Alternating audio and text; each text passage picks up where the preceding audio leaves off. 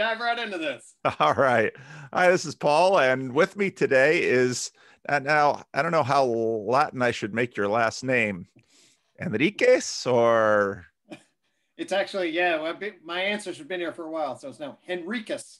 Henriques. Okay. Yeah. Around here in California, I learned very quickly that when I came from Latin America, not to I had to make sure to anglicize all sorts of things like San Jose and Yep. Sacramento. So Gregg was introduced to me by John Vervaeke, and you've had some talks with John Vervaeke and you've worked with him on some things. And Absolutely. so he sent me a little bit of material, but I don't really know much about his stuff. And part of that's conscious for me because I think many of my audience doesn't know who you are. So we'll just let this conversation flow naturally. So thanks for coming, man. Hey, it's really an honor to be here. And I appreciated the connections that you've had with John. And, he's a new now dear friend to me, and I've really appreciated the conversations that you've had and some of your work. So it's a real honor to be here, and I'm glad to get connected. Well, I already warned you that what I was going to do, because that's sort of what I do on my channel, because in my experience, people won't care much about your ideas until and unless they have a certain sense of who you are. So let's begin with probably a little bit more introduction than is normal for these channels. So tell me about where you grew up, what your family was like, religious ideas, that whole business. Absolutely. Yeah. So I grew up in sort of a upper middle class, white privilege context. My dad was a professor at George Mason University. He actually had an evangelical conversion at a Billy Graham concert. Really? And so he woke up, saw the light, found Christ, and was on his way to the ministry until he got to the place where he didn't really like predetermination, predestination, had some issues with free will kinds of dynamics. And then sort of that was a tipping point for him. My mom was sort of raised Catholic, but neutral. And so she would follow, he was more leading along those lines. And then as he shifted, he then found his way back into sort of secular academy and became a history professor. Really? So we have that history. And so then I got raised with kind of a Dawkins-esque atheism, pretty kind of critical, skeptical view of that, with a really strong bent toward empiricism, modernism, naturalist kind of thinking. I had three brothers. My mom was an accomplished kindergarten teacher, and then actually became also an adjunct professor. So, we value education. And when I grew up in Northern Virginia, so it's about an hour outside of DC or so, Washington, DC. And then I was always just sort of interested in psychology as like, what is human nature? How do we understand the human mind? And I really like talking to people about what mattered.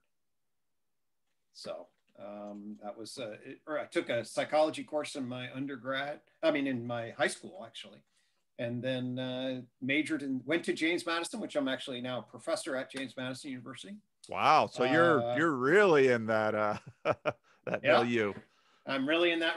I've been basically I've been basically in the academy my whole life. And now I kind of refer to it as, oh no, the academy's like a blue church, to use Jordan Hall's term. Yeah. Okay? And I'm like, the entire system's in need of an upgrade. I'm kind of gotten jettisoned out all of the traditional academic ways of thinking. And now I kind of think differently about the world, which has been an interesting journey. Well, how did that journey take place?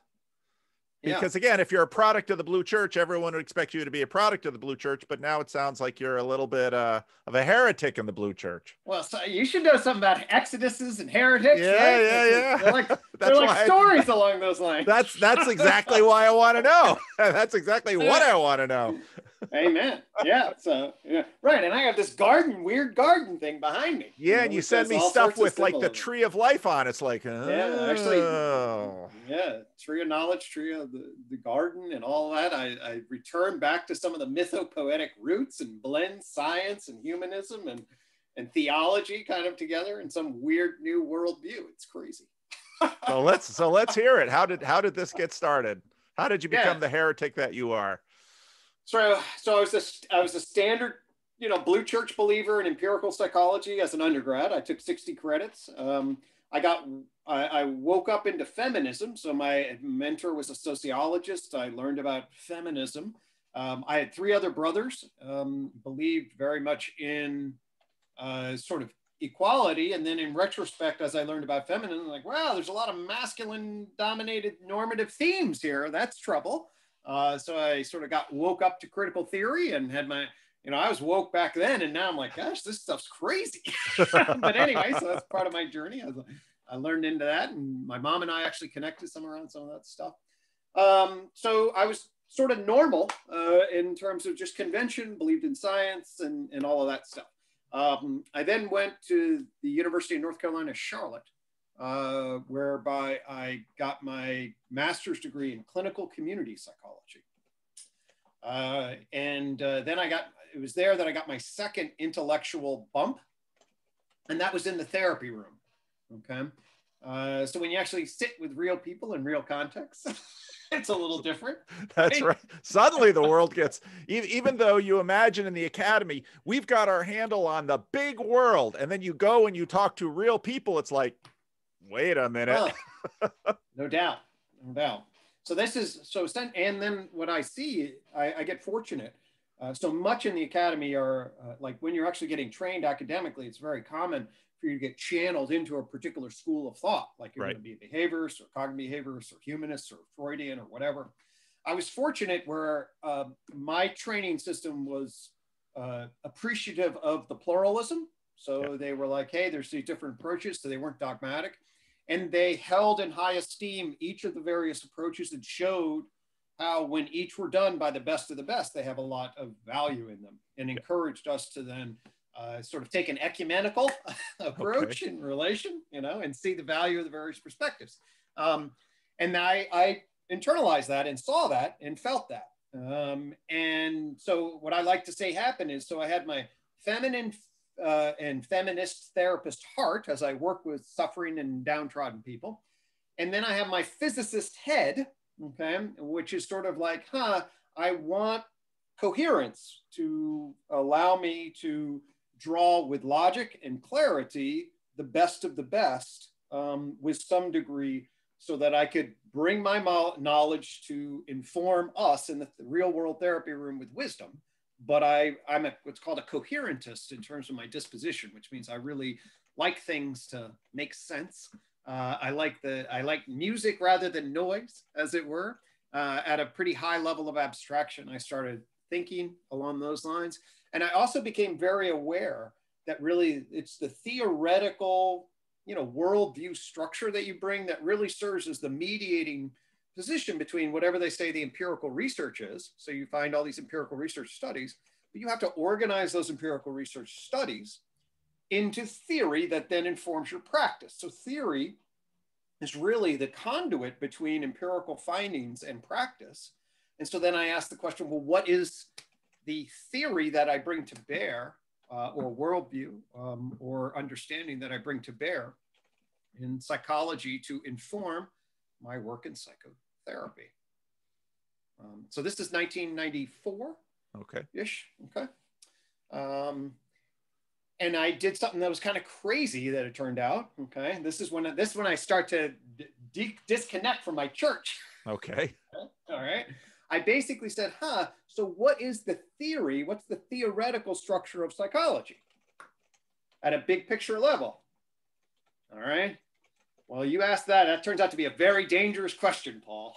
I can imagine. Well, people don't, Jordan Peterson says people don't like being poked in their axioms, and that it very much goes true for academics as well. Totally. And an axiom in psychology that is that there is no theory of psychology. So that's an axiom. It's just truth. It just is true. So now it's true. And if you start saying, well, if you start highlighting both that actually historically the field tried to do a big picture and then it broke. And then we all just agreed that there is no big picture, and don't ever have any of the students that come to me ask, why isn't there like a theory of psychology? We pat them on the head and we say, oh, that's a naive question. Why would you ask such a question? What we do is we apply the scientific method to human behavior, and then we gather data, and it depends on, you create your operational definitions. Some naive children want theory, but we know that we put you to bed. It's just science, okay? It's just science. Right, exactly. So, but like my therapist, I was like, wait a minute. Given that everything depends on all of decisions you make on your operational definitions in your program of research, that's not science that makes you decide that. It's just you have your data point process, but I want to understand the doorway into the frame that you're using to understand. And I want to understand some macro frame, so I have some coherence. And then it was like, well, nobody has that, and you shouldn't ask that question. I was like, what? Okay, so you bumped into a horrible dogma that's out there, because we all have to be suspicious of dogma. The blue church has got its dogmas, and I was like, oh my gosh, this is really weird, So that was, and then I then found that there was this, that there was evolutionary psychology. There was this discipline that was trying to get its chops organized, and some of the people said, hey, this actually may provide a big picture view. I was interested in that. And then in 1996, I had an insight that showed why that wasn't going to work, but that there was another pathway. And ultimately then in 1997, I got the outline of what would become the tree of knowledge. And yes, I ended up naming it that way because I got tossed into a whole new way of thinking about the world. And in the last 20 years, I then built the thing called the tree of knowledge, which says actually we can develop a big picture theory of psychology. And that's just has kept growing to become this whole new scientific humanistic worldview and this unified theory of knowledge, or garden philosophy. And that's what makes me a very odd academic, is that I built this new worldview philosophy system. Okay, so where do you want to? Well, let me ask you this question. I mean, you still teach, so have you gotten tenure yet, or are they dangling that out in front of you? No, I'm happy to say that I ended up coming to James Madison's as a unique program. It's an innovative applied program in what's called combined integrated psychology on the professional side. So I train psychological doctors. Okay. I got hired here for my theory in 2003. So that was I was told by my dissertation advisor, and I love him, but he was like, you'll never get a job doing theory. And he would have been right under most circumstances, but I got to call him and say, I got a job because of my theory, Harold. And so it's a funny point of my life. Of course, everywhere else I applied, I talked about all my empirical research that I also had to do, which is interesting stories on and of itself. I work with Beck, if you know anything about cognitive therapy, if you've heard of cognitive therapy at all. Anyway, he's one of the founding fathers of that. I worked with him for 4 years, and it worked in people who made suicide attempts and worked in very, very difficult life situations and tried to do therapy there. But then, yes, I went and got my tenured job, and then got tenure and associate professor and full professor. So I am free, Paul. You are free to say what you want. The nice thing about the academy is it does allow, within limits, but it does still somewhat advocate for free critical thinking and ideas and new places. And so I'm well established, and I'm able to then, and that's what allows me to sort of like see John Vervaeke and be like, hey, I don't need to write papers. I'll just have conversations with John. That's cool. It's a lot easier. It's a lot easier. No peer review. I can just say, trust me, it's good. That's right. So why do you want to talk to a Calvinist minister in California? What are we going to talk about now? Yeah. What do you bring to, because my audience is very eclectic, because I started this with Jordan Peterson, and because Jordan Peterson is so broad, I've sort of got, obviously the Christian stuff that I talk about, but then John Vervaeke and the religion that isn't a religion. And so I'm all over the map. And so I'm not quite sure where we're going to go with this. So what's on your mind? Okay. So here's the basic bridge and then we can see. I see lots. So I'll just throw out some topics and we can see where we want to go with this. And, so first off, I think that John is onto something very, very important, John Vervaeke, okay? And I think that we need a fundamentally new set of conversations about lots of things. Science, wisdom, and spirituality are top three, okay? So if you're interested in thinking about our worldviews and how science and spirituality intersect and what we need to do for the 21st century, then you're definitely in my ballpark. I feel like you're in that ballpark. Okay. Okay. So what Jordan Peterson represented and the Jordan Peterson phenomena, I am totally fascinated by. Okay. Well, you and I are on the same page then. I think and what I loved his Bible series. I think that he positioned psychology and biblical theology brilliantly in relation. And so you and I can have some conversations from our various vantage points in relationship to that. I've seen some of the work that you did on reviewing his Bible series and have lots of, both of you have far more biblical knowledge than I do, but I have my knowledge enough. And I really want to see that intersection much more explored with much more richness and texture and detail from a number of different perspectives. I love the way he framed his Bible series. I loved your analysis of major parts of it.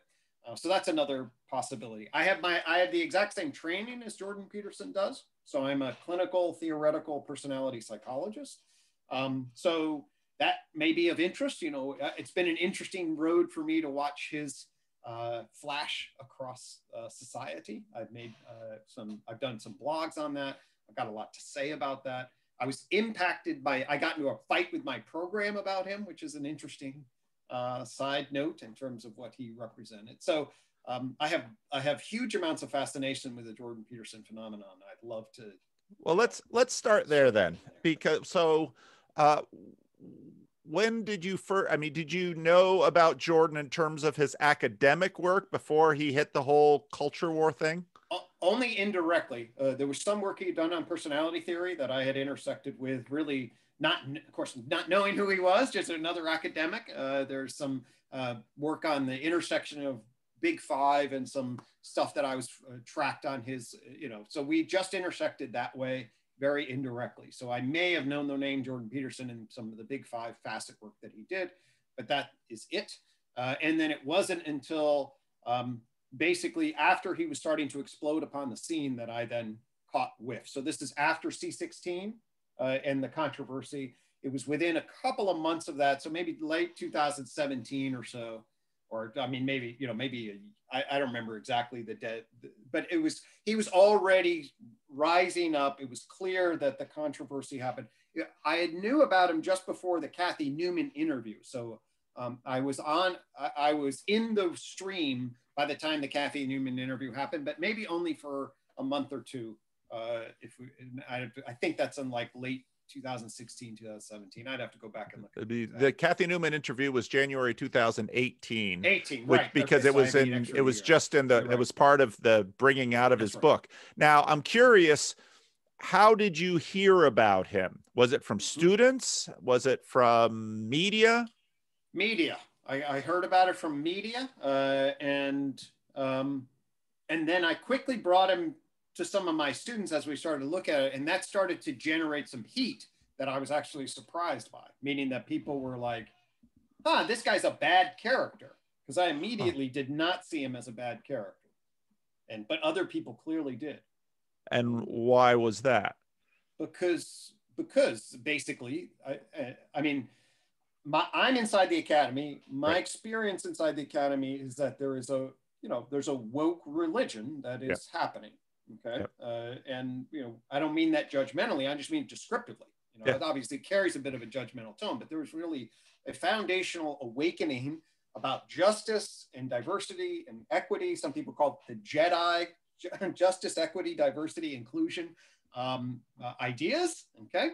And they're powerful and strong, and I will critique them strongly, but I will also, whatever, we can talk about them. And so many people will fall right in line with the leftist media characterization. So if you had a negative leftist media characterization that he's a transphobe and that he is a conservative and that he's hostile to rights, many people will quickly have internalized that.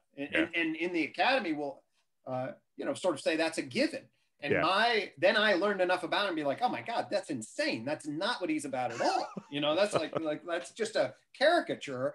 And then my whole point was, well, we should be able to diagnose, shallow framing on an individual that's politically motivated. Okay. But not everybody saw it that way. No, that's not everybody saw it that way.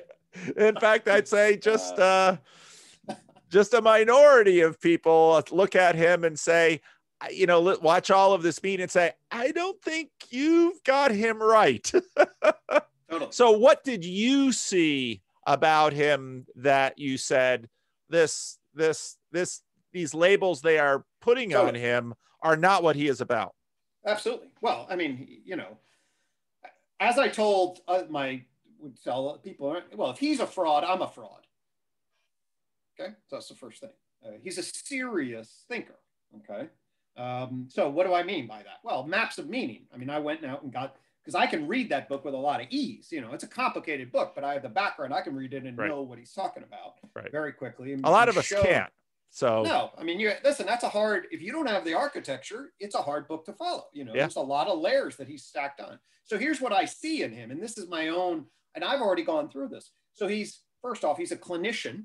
He fills three deep boxes and then a fourth. Okay. So he's a clinician. I respect that. And he's a deep clinician, you know, as far as I can tell. I mean, he goes about the work a little differently and I do, but it's an artistry craft. Yep. Everyone does it a little different. Okay. So he's also a theorist. I mean, he's well read. I mean, he knows, you know, he looks into all sorts of different things. He has access to Nietzsche. He has access, you know, he's simplistic on Marx, but he's got access to a wide variety of different knowledge systems. Yep. Okay. He's also an empirical researcher. I mean, he understands the scientific method. He respects it. And he is anchored to behavioral science methodology at a very high level, has published at a very high level, and has occupied, you know, serious academic positions and would be in the top 1% or whatever of academic publishers, or, you know, whatever metric, I don't want to put it, but he's a serious player. Yeah. Okay. So if you're a serious clinician, you're a serious theorist, and you know behavioral science, I know that background. That's damn impressive. Not too many people play all three of those things. Right. Okay? Right. And then you see him get up on a stage and command with charisma a particular way of articulating things. Like, he's an excellent instructor as far as I was concerned. Yep. Yep. And his diagnosis of where we are, where the academy is in terms of, wait a minute, we have taken a pill of a woke religion. Let's at least be aware of that, people. I mean, you agree or not, that's actually just descriptively true. Let's be aware, right? So he makes that point, and then he brings a huge articulation that I feel that we need to think seriously about where we are in terms of our theology, where we are in terms of our science, where are we headed in terms of our values. And it's time to have an engagement about this. And I don't think we're doing it very sophisticatedly. So I agree with all of that in relation. And that's why I was then fascinated to see that position, although I understand why he poked the bear, and that sometimes I wish he didn't, but of course that's part of the phenomenon. We can talk about that, but it's like, you know, that position should not be a lightning rod of controversy. I mean, basically that should be like, yes, actually, if we wake up and see where we are, we should all be loading, you know, organized towards, actually, I hope we evolve into deep, rich wisdom and reflection in relationship to that. And in fact, what we saw is basically a fracturing, shallow, acrimonious reactivity that really is diagnostic of a sociocultural, ideological, you know, breakdown, polarization, fragmentation, et cetera, et cetera. It's part of what's interesting to me about Jordan is that we wouldn't have known about him. And, you know, I mean, when I had my little conversation with him in April of 2018, I got to keep my dates right. No, April of 2017, I think it was. I'm not sure.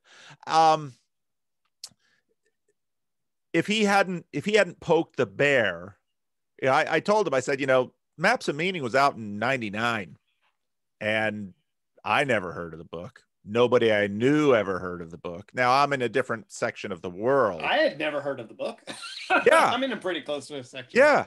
And if it said something to me that, well, you're a clinician.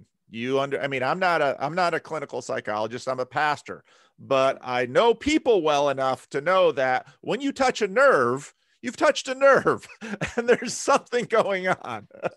There's no doubt that he touched a nerve. Oh my God.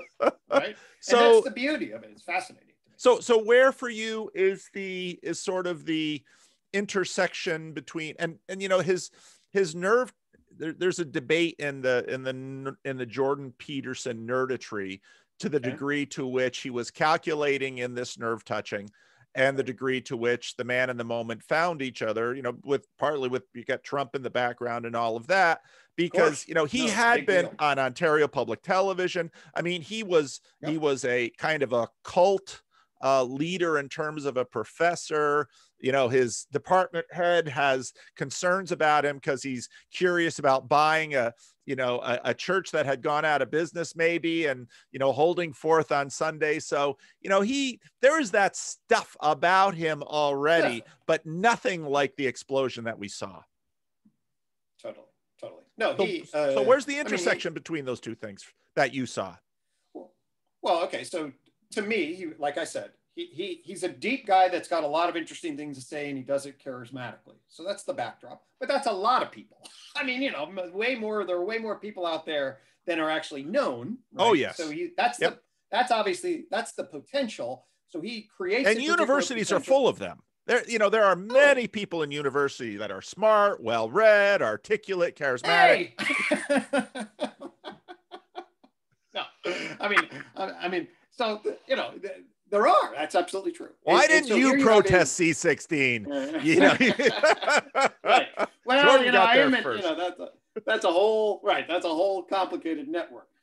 But I certainly appreciated his position in relationship to that. And so you have this potential, and then really, I mean, the combustible intersection of his chops and his depth and his potential but then the wave of religion that is occupying, and his willingness to stand up, and the way he stood up, and the archetypal sort of crotchety old white guy standing up, but with depth against the progressive masses. Boom. I mean, that is a lightning rod that just had so much energy in it, you know, that just collapsed everybody's attention. And there were enough people that were super polarized about it. That the polarized charge centered around him in just a unique way. And I think that it's common. I don't think he certainly strategically, I mean, if you listen to him, he certainly wasn't like anticipating that he would become the most popular.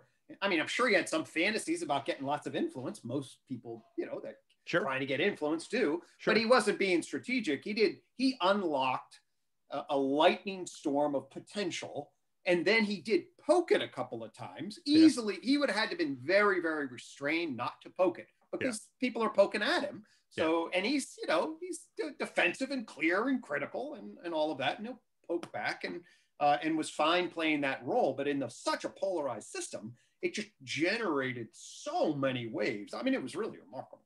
No, and I, as a pastor, I saw the same thing. I mean, I heard about him in the wake of C-16, and then, all right, there's a culture war fight. As a pastor, I'm a little, you know, with my own story, I'm a little bit to the side of it. I certainly had interest in, you know, the race conversations, because that's very much the context in which I grew up. But I had seen in our culture, and I'm you know, I'm interested. I'll be interested to hear what you have to say about this too, because in our culture, I saw so much church work as well. It's interesting, you know, when you touched on your father's conversion, and then that is not an uncommon thing in our culture, that people, you know, especially with sort of the you know, the Billy Graham crusade, you have, you know, the whole history of revivalism in America, where people will hit a moment of crisis, and then, you know, it might be an evangelist or a preacher or a congregation, and they hit that crisis, and right there they find an answer. And then if at least the church system is working well, that person can then be enfolded. And right away I saw sort of a relationship between what is happening with Jordan Peterson and with Billy Graham. And I use that, I compared that quite often because part of the reason I got into this was I knew when a crusade comes to town, I came in after the whole crusade business had really had its heyday. Okay. But even when these B-level crusaders would come into town, I get all these phone calls and things from the Greg Lowry crusade or the, all these days, because we want churches lined up because they know you can bring in a dynamic speaker, you can bring people to a moment, but if you can't connect them up to a community and, as John Vervaeke would talk about, practices, which so often in Protestantism have been deeply implicit. If you can't connect people into a web, they'll have a moment and then, then they just kind of continue to just float out there. So myself as a pastor, I saw what was happening around Jordan Peterson. And I said, as a dramatically unsuccessful evangelist, this is low-hanging fruit. This is fish in a barrel. These people are going to come away from Jordan Peterson saying, what's next? Right. And I want to say, here's something you should think about. Beautiful. Yeah. And so that's how I got into this. Yeah. Well, I actually, that's funny because I consider myself sort of on the psychological side of that equation, because as a deep theorist who has my own frame of reference for how to think about psychology, I see Jordan as having some really key insights, but there's also more insights to come, and indeed more insights to potentially bridge and build and to synthesize. So if I hear him talking with Brett Weinstein and Sam Harris, as an evolutionary biologist and, a neuroscientist, and they're up on stage, I got my own structures like, actually I can synthesize all this a lot better than that conversation. Yeah. Okay? Yeah. So yeah, no, that's a lot of similarities. Is Sam Harris really a neuroscientist? I mean, come on, he's I should be nicer to Sam Harris, but he strikes me much more as someone in a religious community, ironically, but that he strikes me much more in terms of someone on stage who is promoting a worldview and attracting a following and writing books in order to support those people. I work in that world all the time. And so when I see Sam Harris, it's like, I know scientists and you kind of have more like my job. That's what I see. But anyway, right up. So, well, that's really interesting. So when Peterson, why knowing what you know, were the biblical lectures so integral? So there's a whole bunch of the political chatter around Peterson, and that's all getting stirred up again. And that's part of this dynamic. But my area, a lot of us, just like you said, would sort of wish he'd just kind of distance himself from, don't, I understand how poking the bear has got you this far. And part of that is in you. And I don't know if you were, but if I was this pastor, I'd say, Jordan, don't talk to the newspapers, don't, work on your biblical stuff, write your books, attend to your crowd, do your conversations. But this politics stuff, we all have a right to our own politics. And I get that. And you have a right to participate. And I appreciate the fact that as a young man, politics were his interest, but it almost killed you, buddy. It almost killed you. And so to me, so here it's just surprising that a psychology professor would be kvetching about pronouns. That took me by surprise. And then when he was doing the biblical lectures, it's like, and then I thought, okay, some evangelical kind of kept his head down at University of Toronto. And so that's why he's against it. And then I listened to his psychology lectures, and his biblical lectures like, no, this is no evangelical. this is something like I haven't actually seen. Now they've been out there, in all fairness, but what did you see? Why do you think he did the biblical lectures, and how does that fit into this framework? I mean, I think that's his passion. I mean, I think that's one of his. I think his fundamental intellectual uncertainty. I basically, I mean, you ask, does he believe in God? What does he believe? I think that he's sort of a spiritual agnostic, basically. Okay? Yep. And I think that he is fundamental, his fundamental fascination, he says this, and I take him at his word, and I think and this fascinates me. Why have these stories carried the impact that they have carried in Western civilization in general, Western civilization in particular, if we talk about the Bible? Why is that? That's a brilliant and beautiful question, I think. And I think it's a serious academic question. I think it's a serious spiritual question. I think that psychology has been, should be asking that question. And it's an abject fail. I think that my discipline is having a number of abject failures, you know, and certainly we have a psychology of religion.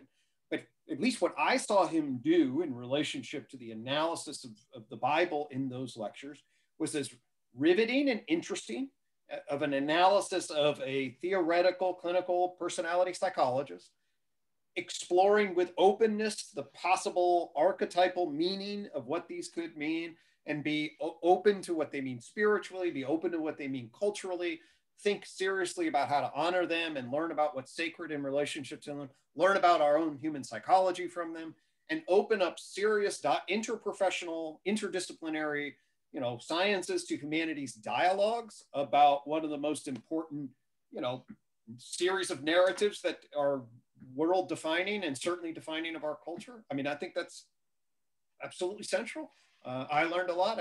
Obviously, it packed in a whole bunch of people. You know, yeah. A lot of people were really fascinated by it. And I believe that we're in the midst of a serious, you know, this is John Vervaeke, we're in a kairotic moment. There's a real reason of our searching for worldviews. We're trying to figure out the meaning crisis, okay?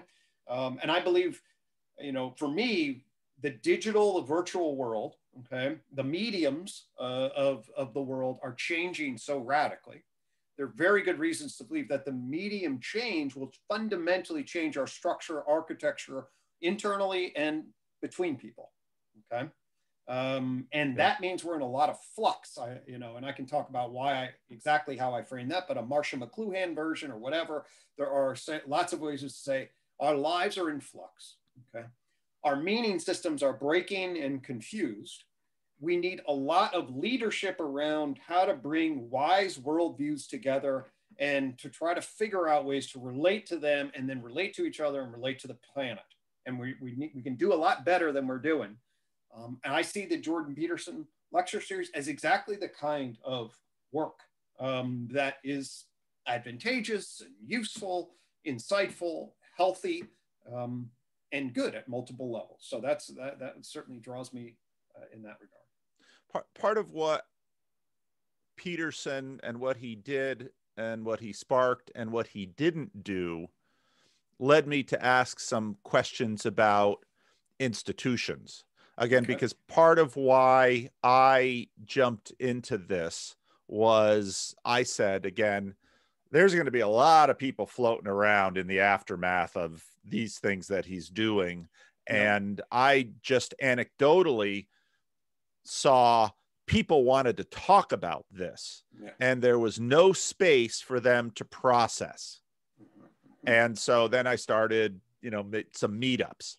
Yeah. I started a local meetup, and then some of the people in my local meetup, we started a Discord server. And so we've done some of those things. Mm-hmm. And I also leveraged basically my church network because I could, unlike a lot of people, I could get free space because the Christian Reformed Church is small enough that if I call another CRC pastor and say, hey, can I have a room this Friday night? Because I want to meet with a bunch of people. And they'll say, nothing's going on. Sure, that's fine.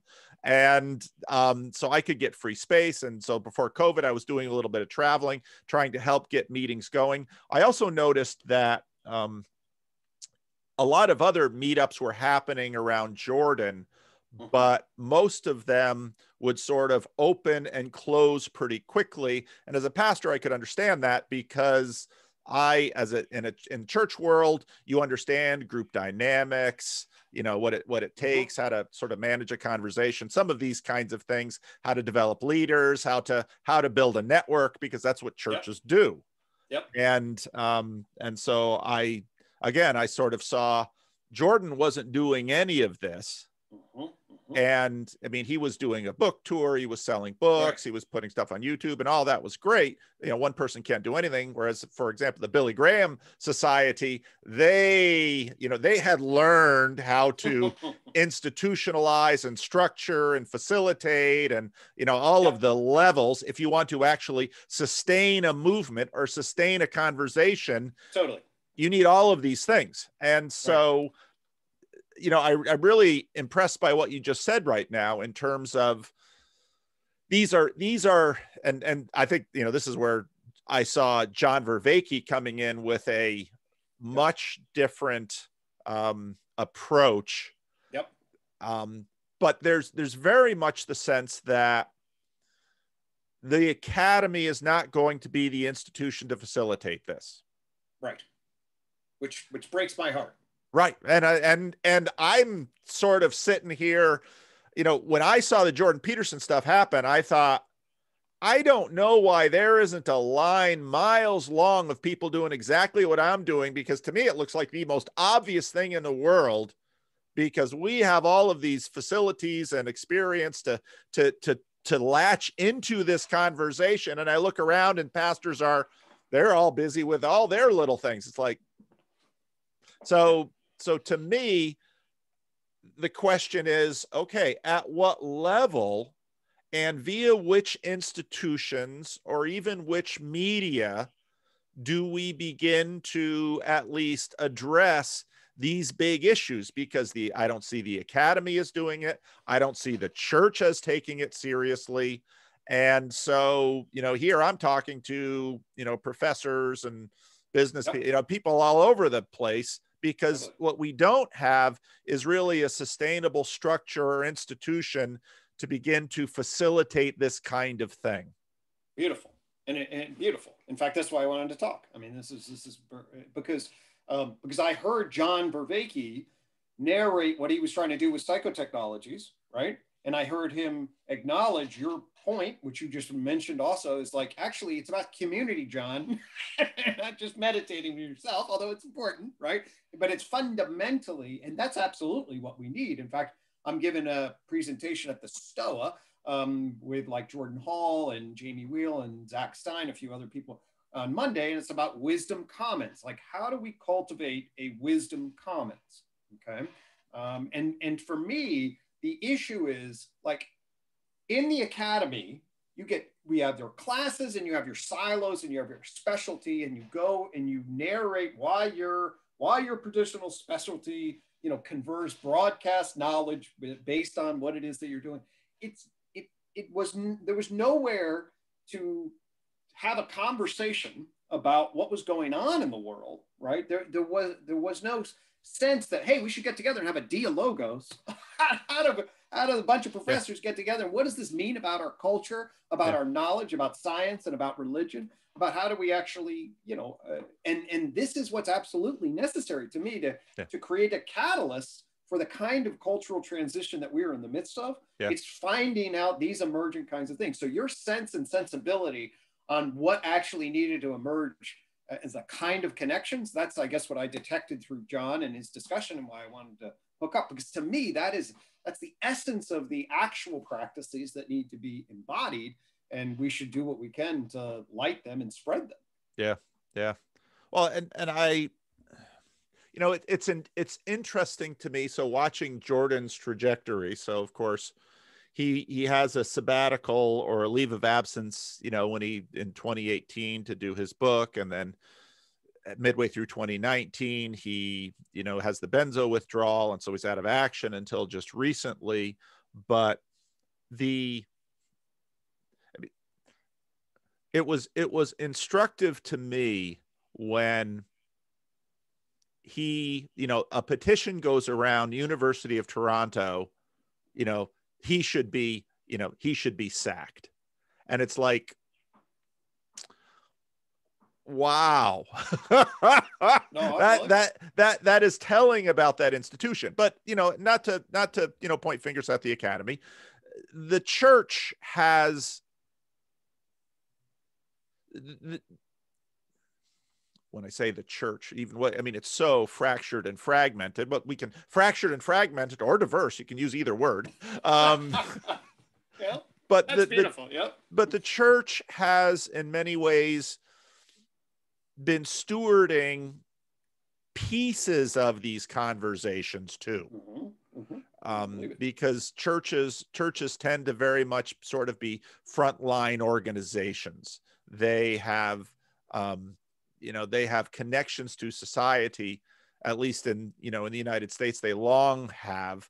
That's increasingly disintermediated as more and more of the population no longer relates to church. And a lot of my critique has been, whereas, pastors might complain and lament and, because they're losing cultural influence, especially in some of the most oh boy, this stuff gets complicated. So the church is underperformed. The academy seems, almost allergic to this conversation. Now it is. Now, fortunately, John is now tenured, and John seems to have a good relationship with the University of Toronto, which I think is excellent. And I think John quite wisely has been very careful with some of the, you poke certain bears and your employers aren't going to necessarily like it so much. And John hasn't really gone there. But again, and I know John's working out, you've got the Stoa, you've got Rebel Wisdom, and we've sort of had these little hodgepodge things out there. But to me, a lot of it was analogous to, let's imagine there were a group, I'm sure there were a group of epidemiologists who early on were watching China and seeing, oh boy, this is going to hit, and it's going to hit hard. And so we have to be ready. And well, they may have a YouTube channel or a blog, and then the pandemic hits, and, the academy, the churches, the government are all completely caught unaware. And to me, in terms of where we're at right now in this conversation, that's sort of where we're at. We got a few YouTube channels, we got a few blogs, we got a few people here and there, but nothing comparable to the level of crisis as a society that we are dealing with. The thing is that a pandemic is fast. Yes. And what we're dealing with is slow. I don't know if that rings true to you. No, it rings absolutely true. So riff off a couple of points there in relationship to it. So, I really believe that we need a conscious evolution awakening. Like we need to wake up, and the sensibilities that have been guiding us, for the 20th century are not up to the task of the problems and nature of the world we're living in now. So we really, that's a very scary thing, Paul, because as you know, you don't just all of a sudden create a new worldview in like 10 years, okay? That's not the way worldviews work, right? I mean, these things take a long time, yet I don't think we have 200 years. I don't know if the world's going to collapse, but the vulnerability that it might collapse, and at the very least, the numbers of people with meaning crises and feeling relative to our potential wealth, feeling unbelievably impoverished in their souls and completely disconnected and completely confused in relationship to the meaning of their lives and how they should connect to other people and what is actually going on in the world. For me, it's just unbelievably tragic that we, relative to our potential, we're just missing the mark over and over again, and we're creating more and more vulnerabilities. And we have to fundamentally create a healing movement that changes our relationship to each other, to technology, and the world and the planet. What I would look at is I'd look at Jordan Peterson and go, oh, what should have happened is that's a nice little signal that we should wake up and do shit. Instead, what happens is, it just shows how crazy and polarized everybody is. It's just diagnostic. And of course, then we have the pandemic. We have what Trump does. I mean, the world, especially the United States, you're just like, okay, we need some real wise cultivation. And what's actually happening is just regressive, shallow yammering and in the institutional infrastructure. And at the same time, individually, there's a lot of brilliant people. And now there are these small movements that I really do see that actually my fantasy is that actually there is this potential. It hasn't been really seen yet, but not unlike the potential of Jordan Peterson. There is this potential. It's like, okay, we can wake up, and if we seed it, and some of the beauty of the technology like Zoom, there is a potential for huge amounts of face-to-face connection, or at least digital face-to-face connection, right? And maybe we can really turn a corner and basically be like, listen, we really need to start the process of seeking, emerging, reflecting on conscious evolution. That needs to become the cool things that kids do, and really need a process of cultivating the kinds of engagements and dialogues that you are talking about. And you saw in John, who then turned into dialogos. Like, yeah, dialogos, that's a beautiful thing, but we got to spread that. And it should be happening that a psychologist and a pastor should be able to come together and be like, hey man, what do you think about God? And that's cool. Like, that's not like a dangerous thing. That's like a really interesting, it's okay that where you come from. I mean, that's what, if we're going to manage this process, we're really actually going to manage diversity. We're going to realize how people are shaped by their paradigms and what I call justification systems that they live their lives by. And we have to figure out how to relate to each other's justification systems with health, with sophistication. We need a fundamental upgrade about our understanding of psychology. This is my I talk about the problem of psychology. There is a way that we can do so much better than what I call the materialist flatland. I'll give my own critique of Sam Harris and others. And, it's like, there is a way to be very clear about what our soul needs from a scientific psychological perspective. And that's I want to have conversations with that. And that if we understood that would change so much about the way we relate to people and think about jobs and wealth and what the kinds of transformations that we would want to be moving towards in the 21st century. It's interesting listening to you, because I've got, part of, I started my channel, why did I even start my channel? I started my channel partly because I wanted more and better conversation partners about some of the things that I had been wrestling with, even just within theology, church work, and, the work I do. And I got that and a lot more, it turned out, which again was totally accidental. And I'm glad, quite frankly, I have more than I can handle right now.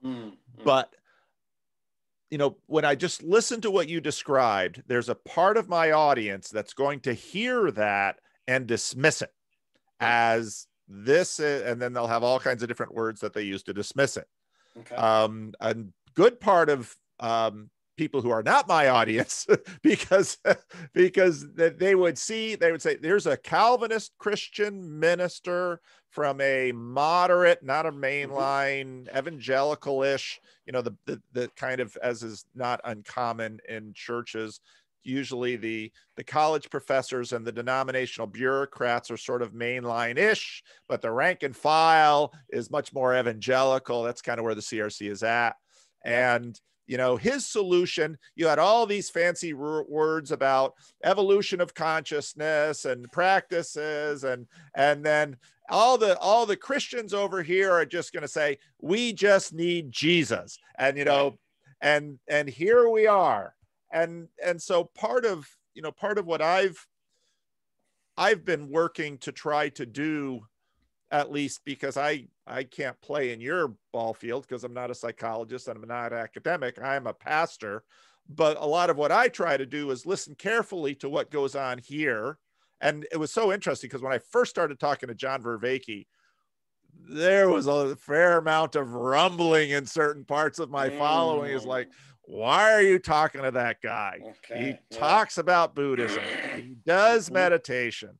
And, he's, a lot of grumbling about John Vervaeke. After about a year or so, a lot of those people that have been grumbling to me starting to pick up and, well, John, but he's okay. So, okay, John's okay with some of these people now. So I'd say, okay, we've made progress. But a big part of this for me is figuring out how, in fact, we can, again, to use the pandemic as an illustration, there's this thing flooding over us, but it's a very slow moving thing.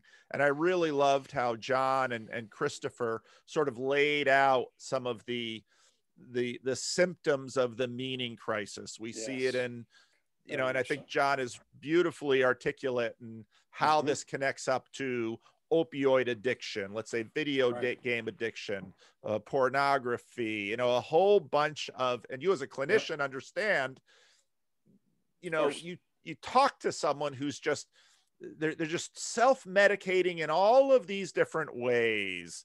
And it's eating away at their capacities for real relationships and real intimacy and their ability to actually live peacefully and productively with other people, and, you know, all of this stuff. And again, as a pastor, churches are sort of like the CVS layer of fighting the pandemic.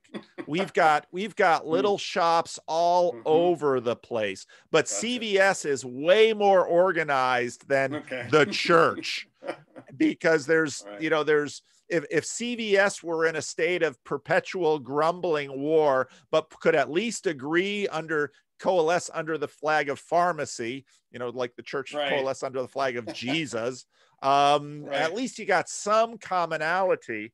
But then, of course, we have the academy, we have therapists, you got these borderline therapists who are Christian therapists, and, you know, both sides wonder about them. So it's kind of a mess out there. Oh, it's a huge mess. But you know, what I saw immediately was that I can learn some things from John Vervaeke, and I can learn some things from you. And there's a lot I need to learn. And so I can perhaps do a little bit of translating for at least my tribe over here, and say, you know, let's see if we can make sense of this. And I don't know. But again, the magnitude of this is breathtaking. And it is. You know, and in terms of my work too, the failure of the church to,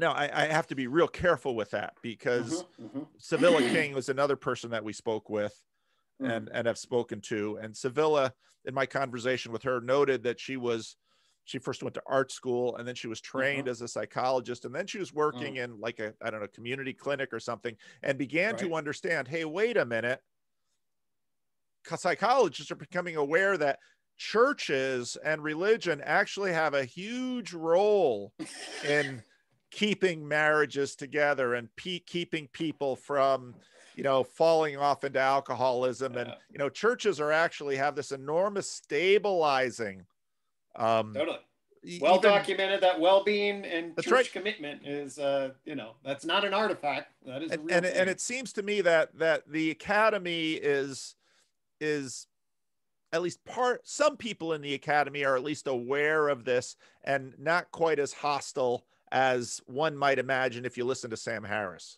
Totally. This is the dynamic.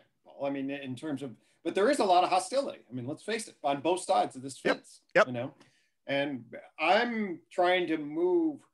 So there is this sort of sensibility that I'm a part of, which is like, hey, we have our systems of justification, okay, and they're really important to us. All right, a system of justification is a network of propositions through language about what is and ought, and they give our lives certain meaning, okay? And we make sense out of the world through them, okay? And we need to honor them, absolutely. We need to be grounded in them. But I will argue, and you know, your listeners may vary depending on how they much want to hear this, that we need to be also rooted in our justifications, but also cosmopolitan in relation to other justifications, okay? That means we need to be able to step outside ours and empathize with others, and not immediately cling to ours as the only justified version of reality that is true, okay? But actually be pluralistic some in relationship to this, and then be open to the idea of, yeah, maybe there is some ultimate kind of truth, you know, maybe. I kind of am open to that. But at the same time, I don't know that anybody's got it. You know, I mean, you know, with a huge amount of clear, undisputable specificity, I'm not seeing that, you know. So the question is, can we figure out a way to relate to each other with all these different commitments and belief systems, justification systems, And can we come together and, you know, like I said, create a wisdom comments like, hey, I want to learn from you. I want to wonder, you have a lot of wisdom, clearly. I mean, I've listened to you. I know you do. We might not share the exact same ontology of the world. Okay. So, you know, so. I mean, it was like, we could just say, so hug each other and be like, all right, hey, I still want to learn from you. That's what my hope is. And if we can stay rooted and figure out a way to hold what we hold dear to us, and at the same time respect where other justification systems operate, I believe and network them together and not see them as competing. So you have either Sam Harris and Christianity is just a bunch of lies. Right. Like, no, that's kind of complicated, yeah. Right? You know, or science is just bunk and there is no such thing as evolution. It's like, no, that's kind of complicated too. Meanwhile, the lights go off in Texas. It's like, man, yeah. you want a little science and technology when the polar vortex comes down and, you know, freezes Texas. So, well, and that's good. And, you know, maybe we can get into some of these things then, because, you know, I like the way, you know, your systems of justification, but also recognizing everyone needs a system of justification. You can't Absolutely. Live without one. And in this world now, I also think it's the case that it's probably true that all systems of justification also need in some ways competitors. Because I think that's sort of how that's how they evolve, by the way. They define themselves against others, and then they position themselves into this space in this landscape of justification. Absolutely. Yeah. So it's an interesting, you know, I often talk about in my theological tradition, the kind of some of the lights that in our particular theological tradition in the Dutch Calvinist, I think about Abram Kuyper and Herman Bavinck.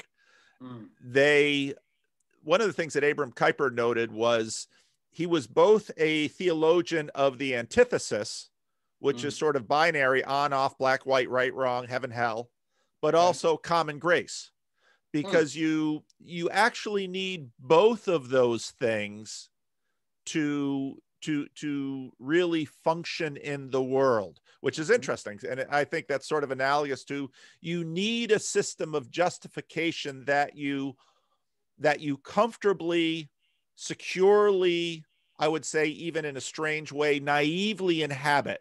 You need to have a system of justification that you see the world, that you see through in order to understand the world. You must have that.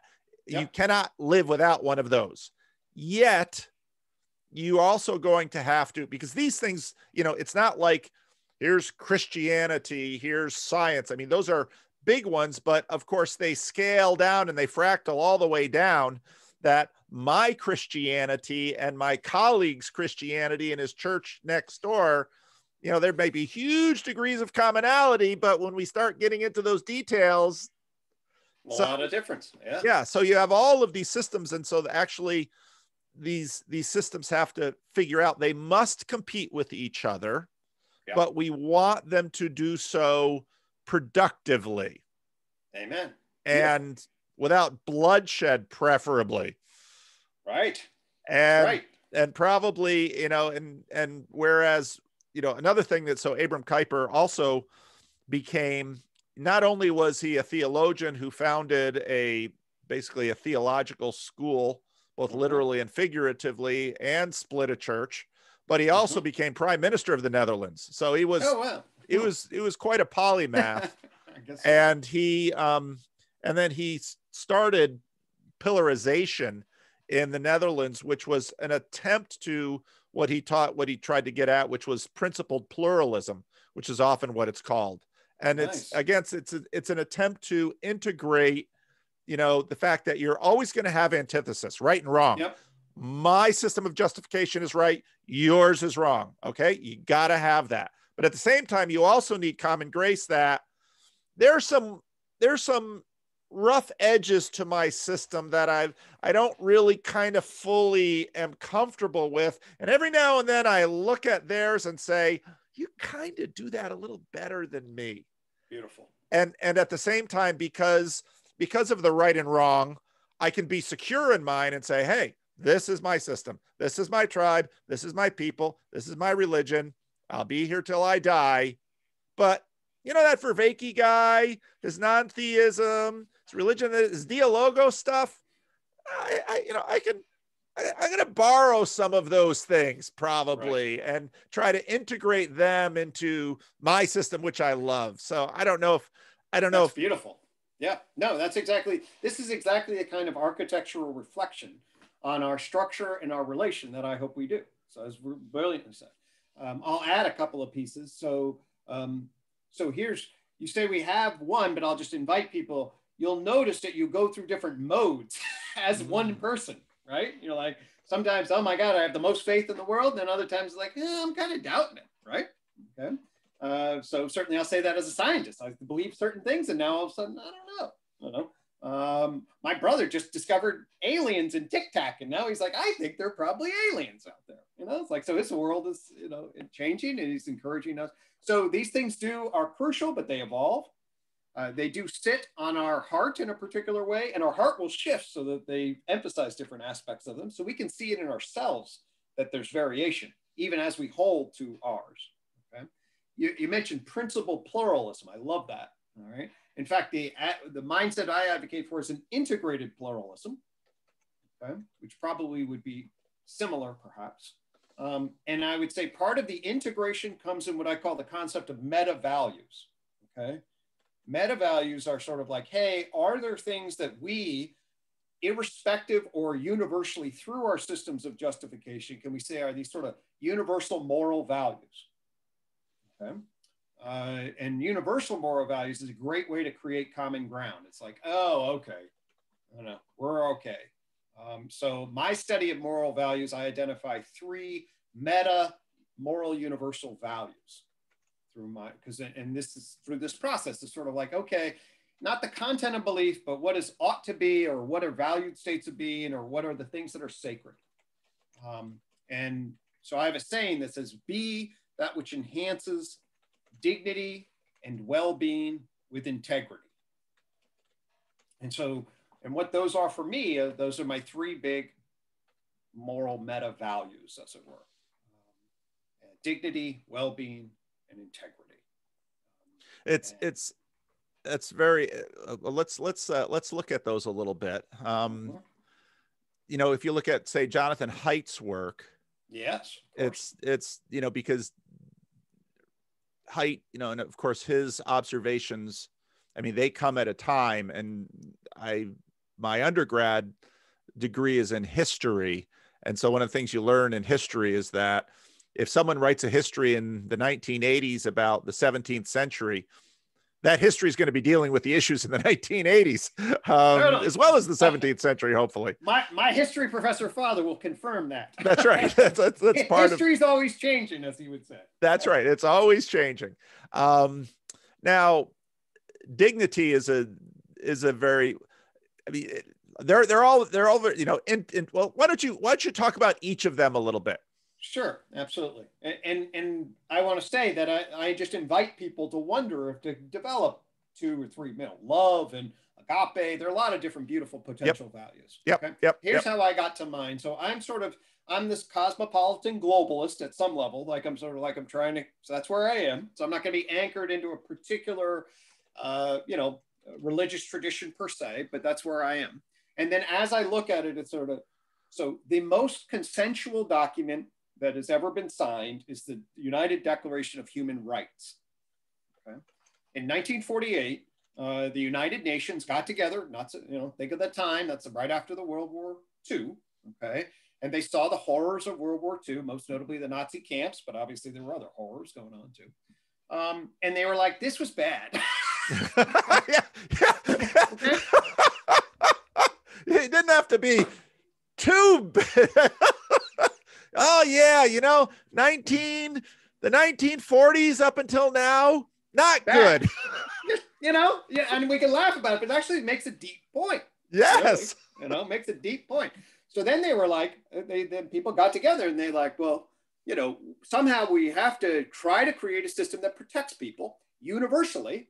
And then across all these systems of justification, all these national and religious ideas then that came together, and started to ask, well, how do we do that? Well, virtually all of them had nation state laws that served in that would then say, well, you can't do this and can't do that. Well, what justifies law? Well, and people differed why this was the case, but the fundamental justification for enactment of justice and law was the idea that people had dignity, that you conferred, and this is almost cyclical in the sense that you say, well, we're going to value them, so they have value, so then we create values to protect them. Basically. But, okay, yeah. And value to be honored, respected, and dignified, okay, to be treated and as a fundamental entity that warrants that. And I then differentiate this in two different levels. So one is fundamental dignity, okay? I believe we should confer to all human beings fundamental dignity. And, you get into things like, well, there's just abortion and euthanasia quickly become apparent. It's like, yep, that's right. It's complicated. But there are good reasons. And in fact, the law essentially as a mechanism of justification requires this. We need law, okay? And as a human being, I will tell you that if you know anything about like Carl Rogers and Abraham Maslow, like belonging and esteem, which basically can be reduced to the sense of felt dignity. Do you treat me with dignity? Do I treat myself with dignity? Belonging and respect, honor. This is a core issue that we track, okay? So it's a fundamental to our souls is to be treated with dignity. And you will see if people feel disrespected, dishonored, and indignant done across the human condition, that's not good. And people bitter and it goes with all sorts of problems. So there's this fundamental dignity and then incremental dignity. So incremental dignity is, hey, did you live your best life today in terms of your values and virtues? Did you steal? Did you, sin? Whatever your kind of system is, it's sort of like, how do you then evaluate actions, slices of human condition and make dignified or the opposite judgment? Okay, so that's incremental dignity. And so this fundamentally is the first and really the foundation. And basically, like I said, it's about valuing the human condition in its totality and fundamentally at first, and then how do you value it incrementally in relationship to really the fundamental aesthetics of being. So then the second one is well-being. If you know Sam Harris, he did the moral landscape, okay? The moral landscape, Harris said, well, science is, has some problems, but if we value what well-being is, then we can justify that science really fundamentally is about increasing well-being. And I was like, well, so why aren't we on religious, Sam? Most people, religion got value increases well-being. Peterson says to Harris, that well-being, that's a non-starter. You can't start there, but keep going. So anyway, I found that to be fascinating, and I'm interested in that. And in fact, I have 7, 8 different ideas. One of them is actually there's just a way to define what well-being is. Okay, there really is a way to define. Especially you use the system I bring. It's actually not as complicated as people make it, but it all depends. That's often is the case. Is how do you look at it? Right. So I developed this thing called the nested model of well-being, which specifies the elements that go into well-being and how to align them. And I will say one of the elements that go into well-being is the values of the evaluator. So the evaluator will make a judgment as to what is good and bad. That's part of what the concept of well-being is. But there are other well-specified elements to it that you can delineate. And of course, if you work as a doctor or a psychological doctor like I do, or as a pastor, you see suffering. You know what suffering is. Yeah. You try to position yourself to eliminate suffering, alleviate, and move people towards happier, healthier states of fulfillment in a nutshell. But you also try, and as a clinician, you do this too. You also try to, you also not only tolerate, but you also use suffering in your clients. I mean, we have all this, you're not always simply, alleviating suffering in your clients. And so that's why, well-being is not synonymous with non-suffering. That's 100% true. It's not synonymous with happiness in the shallow sense either. Yeah. That's definitely not true. And certainly it's a big difference between just being happy. And people actually, you'll get a sense of this. In fact, they studied this. They asked people, if you could take a happy pill, just take a pill and be happy for the rest of your life. Right. And then would people do that? And they're, no, I wouldn't want to do that. Most people would say no. It's true. I mean, at least. But they'd certainly like it available at certain times. They would like it, and believe me, they use them. They certainly do. And of course, if you're miserable, if you're really boxed into a corner, you're in a state of depression, chronic pain, it becomes a lot easier to escape. Okay. Right. But I'm just saying that people's sense of what real well-being is not just drug-induced happiness. I mean, people have a deeper, richer sense, and they're right about that in my estimation. I think you can make that argument academically and specify what that is. So living your best life with fulfillment and richness. Immanuel Kant's a famous philosopher who talked about this in terms of happiness with the worthiness to be happy. Okay, that's how basically that's his one sentence definition of well-being, and that actually connects to the way I would frame it as well. So it is this reflective, wise worldview analysis of is it a rich, meaningful life, really, and happy? Is it happiness coupled with that? And Aristotle talked about what's called eudaimonia, which is a Greek word, but that's basically a very similar way of thinking about it. It's happiness with reaching your virtuous potential and to make a positive difference in the world. So those are different angles on the concept of well-being. And I think if you think about yourself, what you do to yourself, what you do to others, that you move in a way or would be liking to be moving in a way to enhance well-being is a reasonable, virtuous, wise alignment. So how about integrity? We talked about... So integrity basically means honor, soundness, coherence, and honesty. It means attempting to be truthful and clear with what's going on. So you can envision a situation where you have dignity and you're feeling happy, but you also have, lied to yourself about stuff, okay? And that would press against integrity. So the value of integrity would be, well, you definitely have to ask hard questions and seek truth. They kind of align with the big three concepts of truth and integrity, goodness and well-being, and beauty and dignity. So that has the big three values can be actually corresponded somewhat along those lines. And again, my basic invitation is I don't think there's any, real ultimate, calculus of these ultimate moral values. But what I do think is when you look at the great wisdom traditions, you see a huge amount of overlap, and so the integrated pluralism or principled pluralism of these big meta values. Yep. And if we all plug into that, that's going to get us a huge amount towards coordinating connection and being felt like we're all a we space together, even as we have our very important differences. Yeah. Now, to put on my Calvinist, Augustinian, even Pauline cap here, to dip into the narrative of Israel, the challenge of Israel in the Old Testament was not that she didn't know the law. And I would say that the challenge for us is not that. If you would say dignity, well-being, integrity to just about anybody out there, they're going to say, yeah, it's not a question that we don't know the good, or at least we don't know a good enough that's out there. It's the question that we can't do it. That's my theological tradition. There's a deep skepticism about that. And part of what was interesting about Peterson was that he was, I think, in terms of, to add some theological categories, and I hope the soteriology, the salvation strategy for Peterson was fairly stoic, in my opinion. But his anthropology was quite Augustinian in that he had and I think you get that as a clinician.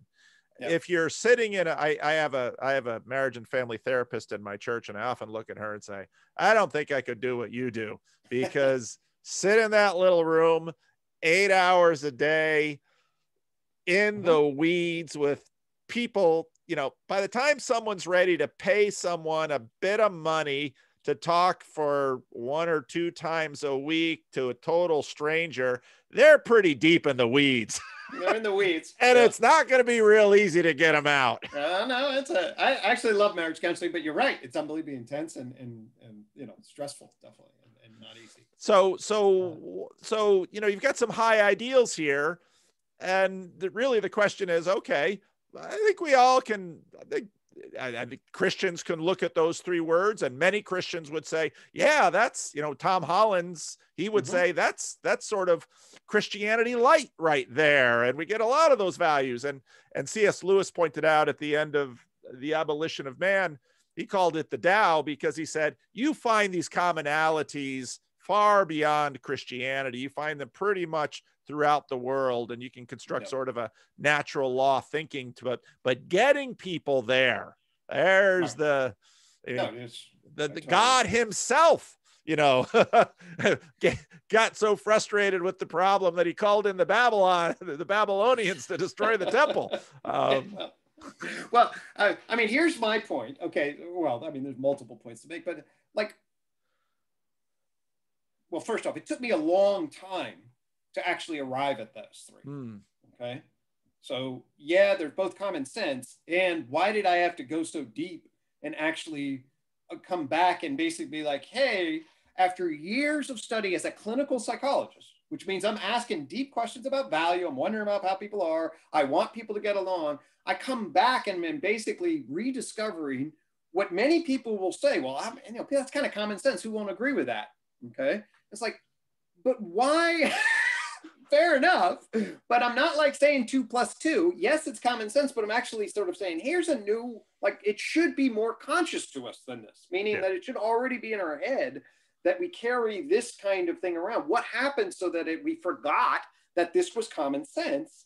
And if we remind ourselves that this was, if we remember, to use some of John's, rediscover what's inside of us already in relationship to that, that's what basically part of what I'm calling is basically, I'm like, there's actually a wisdom inside of us. There's wisdom inside of our natures and in our civilizations. And we can upgrade them. And believe me, if we actually upgrade them and put them face and center, Twitter wars look different. The system starts to look very different in terms of how we relate. If I related to you on first principles of dignity, well-being, and integrity, and I look at you and I say, oh my gosh, Paul, you do almost everything what I try to do. I try to relate to people, I connect with their suffering, I bring them together. Okay, we have different ontological commitments, but if we core at the values issue and we put that front and center, I mean, that's a big difference in relating. So that's what I would suggest in relationship to, it's definitely hard, but we don't do it very well at all now. I mean, we've forgotten it. I don't know what happened, but whether we ever did, but we certainly could do it better in sort of making this a point that we all socialize our kids around, and figure out ways to cultivate and be guided by. Well, and part of the struggle here is, as a pastor, it could be very convenient, and many pastors do it, of, lamenting and haranguing and, browbeating their congregation to perform better with respect to what they all said they wanted to do. But the pastor himself has to look in the mirror and say, why aren't I better than this? And gets to Romans 7, where the Apostle Paul says, the good I would do, I don't do. And what I don't want to do, I do. We are not masters of our own home. And, and to me, this is, whereas I think Peterson tapped into, there's a certain sense in which Jordan, and it's been interesting, some of those who've kind of followed him, like Dave Rubin, when I listen to him, I'm old enough, so Jordan is just 1 year older than me. And when I listen to Jordan, sometimes I'm transported back into the 70s and into the Cold War. And I hear, Dave Rubin, for a younger guy, has sort of now really mimicked a Cold Warrior. And I hear him, say all of these things from the Cold War. And it's like, yeah, I've heard all this before. Yeah. And, but and this is always the challenge of, say, the Christian box, where by the time you actually take the steps to become a member of a church, there's the doctrinal stuff and all that, but you get it all the way boiled down, and it's like, okay, Jesus is God, and you want to be like him. I mean, they're what would Jesus do? A little wristband broadly across, and everybody fails dramatically at it. Well, he sets a pretty high bar. Yeah, it is a high bar. Well, you want to get back to Jordan Peterson, you want that bar high. You need you want to carry that heavy cross, drag it up that hill. Drag the rock up or the cross up the hill. Totally. That's funny. Yeah. So, but that to me is, is again, the continual challenge of, and now obviously in churches, you have practices and traditions and all of this in order to pursue it. Outside of church, you have other things. And when it comes to, we a little while ago, we were talking about, institutionalizing. And just a couple of days ago, I had a really excellent talk with a Roman Catholic theologian and a Roman Catholic layperson. Well, they're both laypersons. The theologian isn't ordained, but, and just struggling with the, especially for a Roman Catholic, that unlike a Protestant, so much freight is carried by the integrity of the institution.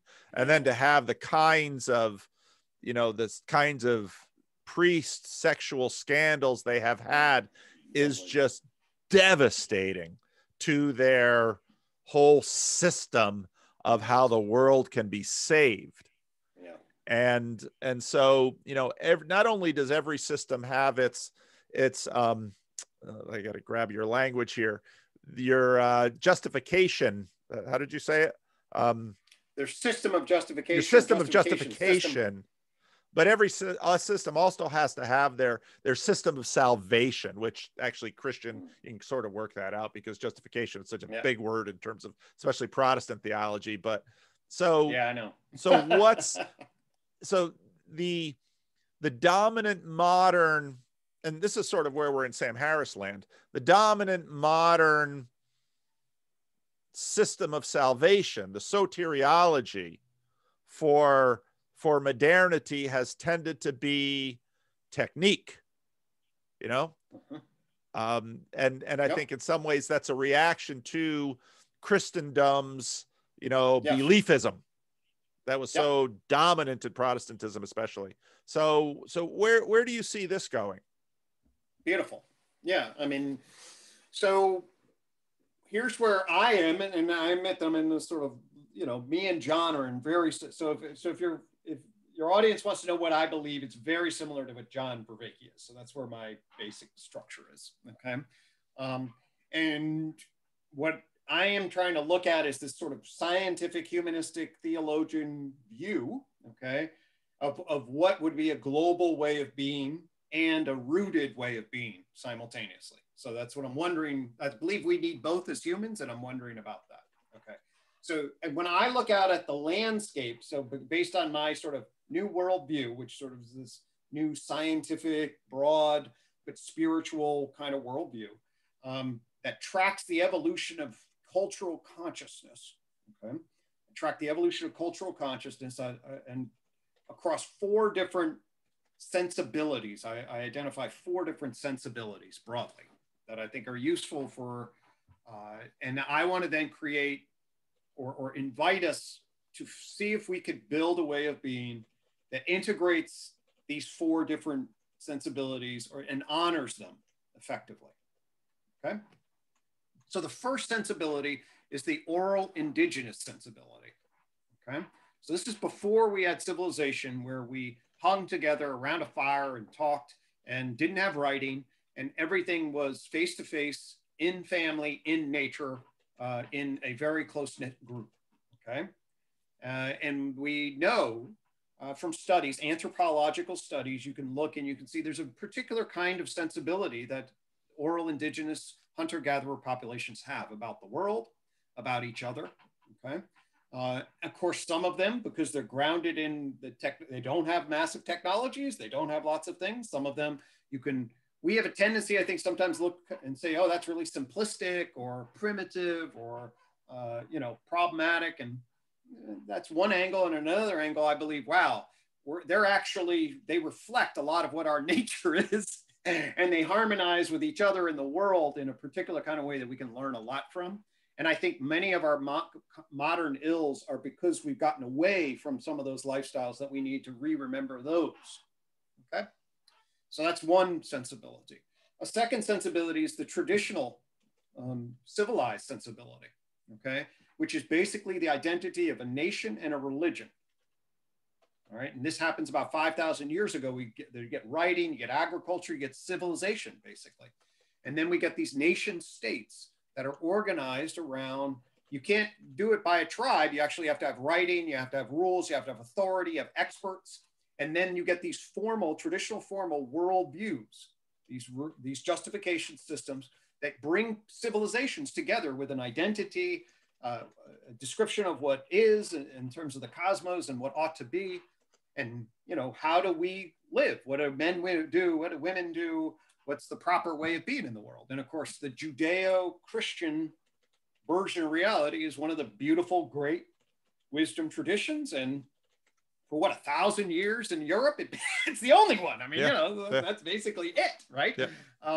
And everybody, 99% of the people, a couple of Jews, no atheists for 1,000 years, right? You know. And then about at the 15th century mark, okay, Copernicus into Galileo in Europe, you see the emergence of a different kind of, in fact, it was actually the church's confidence that they could, in truth, and then that they could do natural philosophy, that they set the scientists out. And they said, hey, there's got to be ways in which God's law works, right? And that would, God's, you know, doing his thing and he does his miracles, but a lot of the universe just works like clockwork. Natural philosophers, you go out there and figure this out, you know? Well, and again, I would, to put in my God number one, God number two thing, I think this is actually part of what happened with Jordan Peterson and Sam Harris, was that when the church was doing that natural philosophy, as we would call it, they were seeking God number one. I mean, it was God who was doing this. And then of course, deism, and then God separates, and then we're sort of only left with God number two. But if you read again older texts, you know, when you read the Bible, you have this, you know, well, this happened, so of course God must have done it. Okay, what do you mean by God? But anyway, go ahead. Well, that's a beautiful point, because really, as I think you'll agree, the real ontology of God is not an easy question to answer. That's right. Right? That's very right. Call me if you get a clear answer to the ontology of God. But last I checked, it's confusing. Yes. Okay.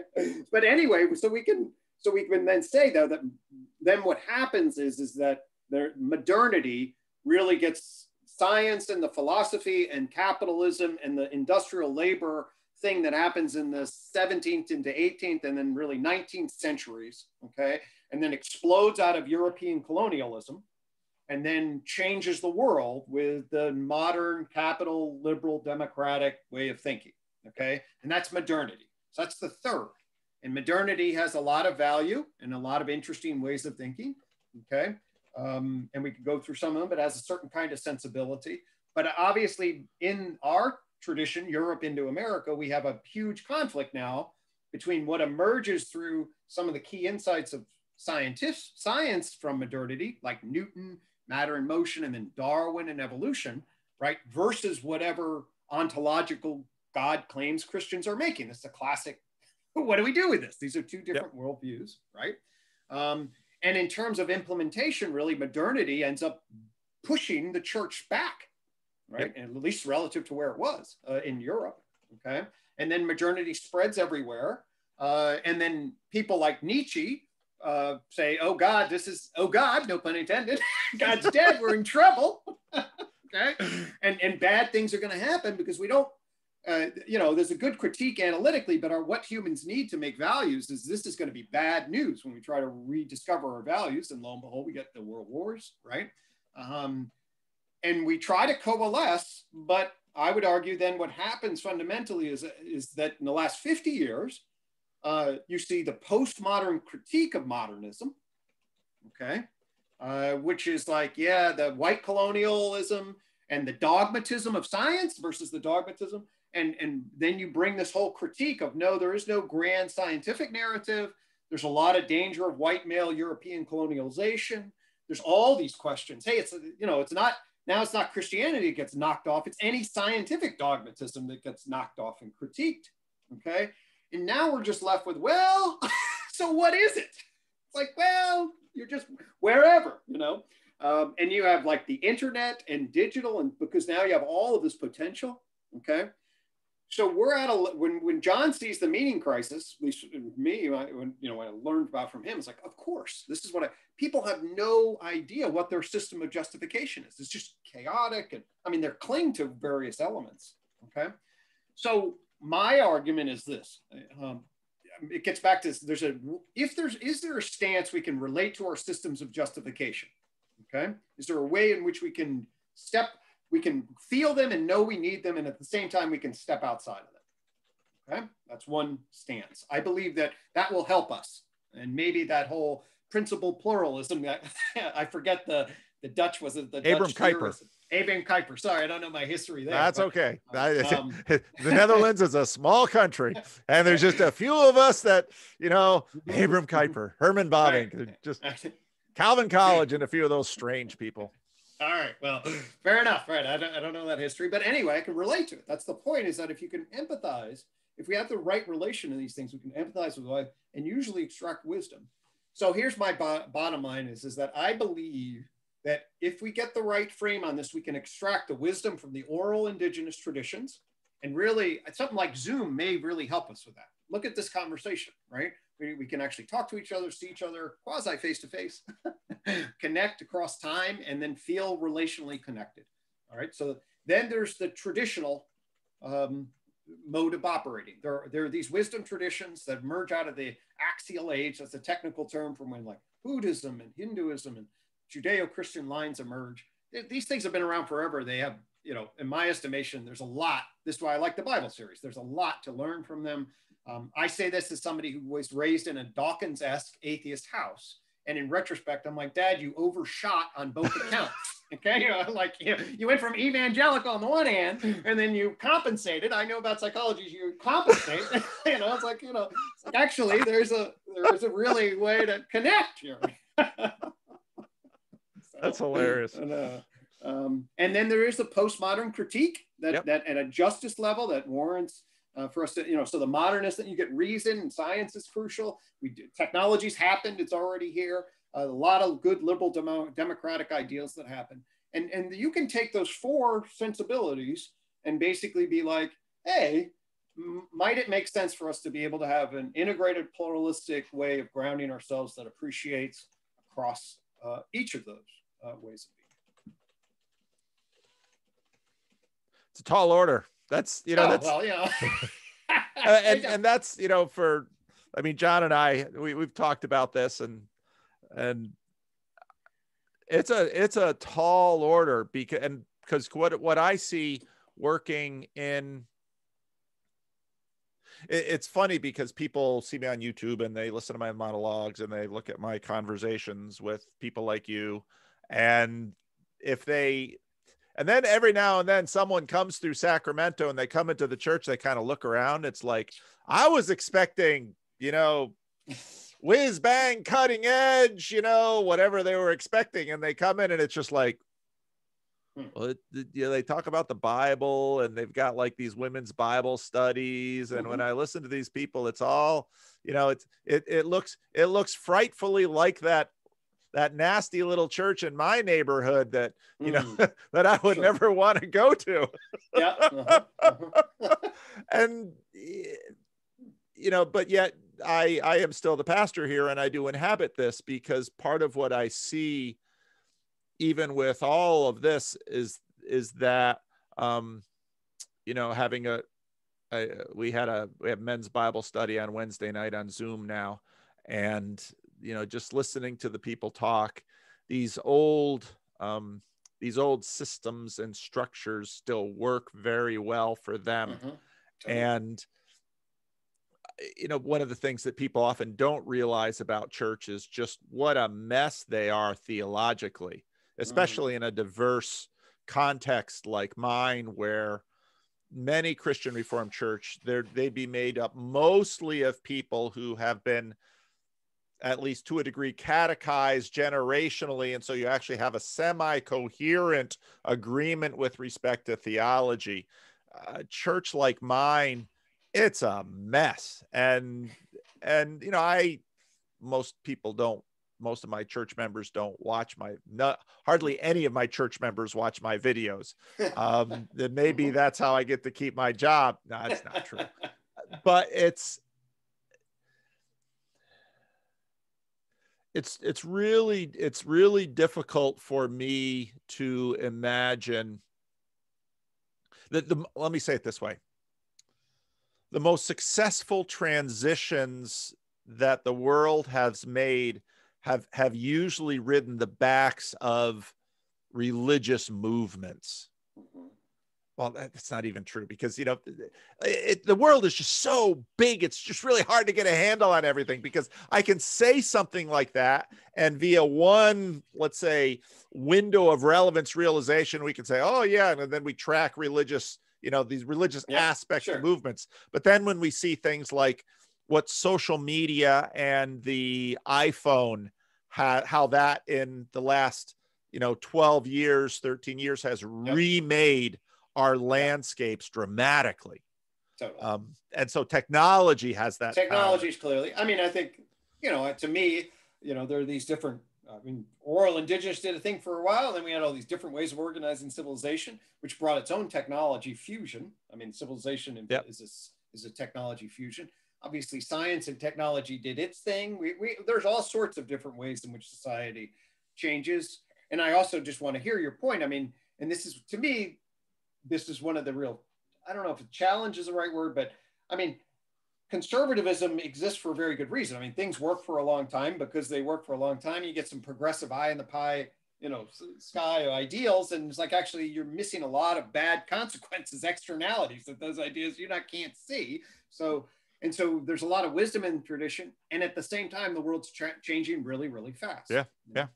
So I do believe that if we could have some sort of wisdom awakening or revival, you know, and that could potentially catch fire, I actually see a longing for it. I really do. I really see a longing for it. Yeah. And to me, if people could figure out a way to hold on to what's dear to them, oh, I know this, and I found Jesus, and this is key, or I found science, whatever. Yeah. It's like, there are ways I think you can hold on and honor your perspective and what you know from your subjective experience of being. Yep. And with a little training, there's also ways to empathize and relate.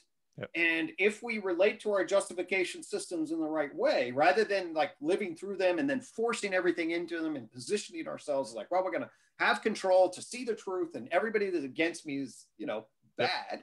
Yep. You know, it's like, well, actually, maybe there's a different way. And I think globally, we're going to need to learn a different way. Then, you know, that would be a better, smoother transition, perhaps, than what with the alternative might be. Yeah, because if you look through history, I mean, I suspect, well, and these transitions are long, because if you look at, say, 1517 to the 1560s, and so Luther, Wittenberg, you know, 1517, John Calvin finishes his institutes in 1560s, you know, there's 50 years, but we're in a transition. The 60s was a tumultuous sea change in our culture.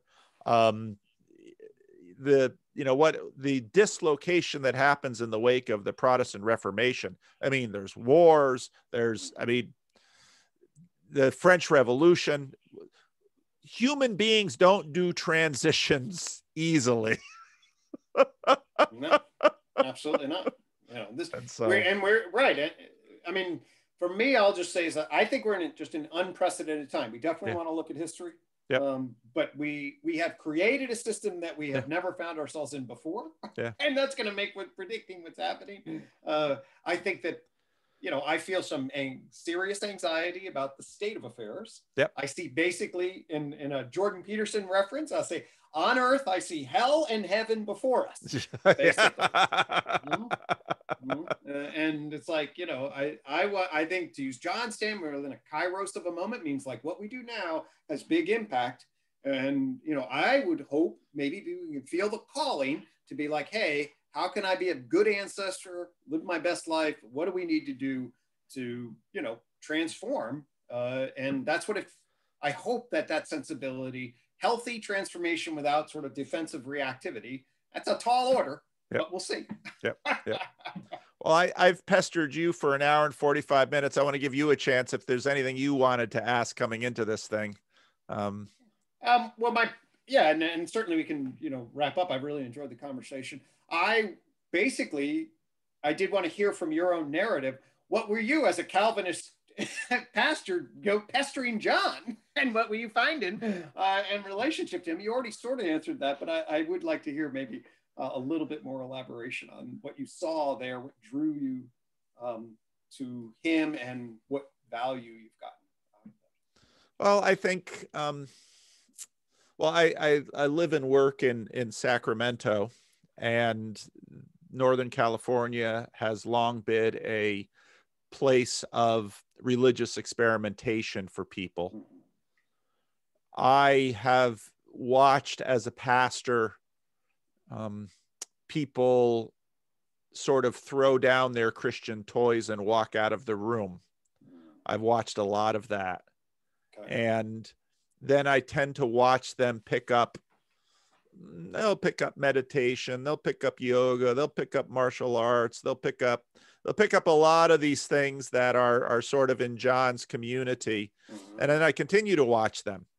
And I think about it in terms of, I could see some people leaving the church and picking up some of those things and, say reading a really excellent book on trauma, The Body Keeps the Score. I can see some of these practices helping people. And again, as a Christian minister, I'm not going to, if you work in a community like I do, many of the people that you help, and I learned this from my father, who also was a Christian minister. You will help people far beyond those who will take you up and be interested in your religious ideas, positions, or practices.